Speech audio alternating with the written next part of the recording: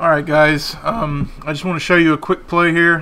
Something else that's very good in this game are pursuit angles. I want you to watch this play. I'll run it at speed first, and then I'll slow it down.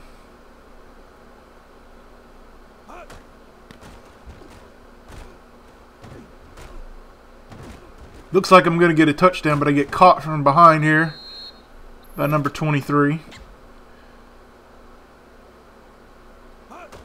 Now get the pitch. Now great blocks, of course, always. Jake Long gets his guy right here, holds him up, and then Larry Zonka always knocks his guy out, usually gets a pancake. Now watch this guy here. He's the last line of defense.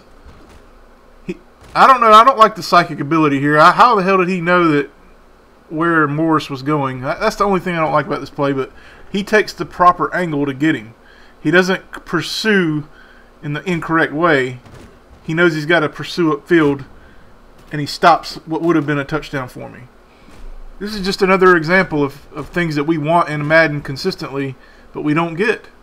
I get it from this game, though, as always. Nice play by that defense.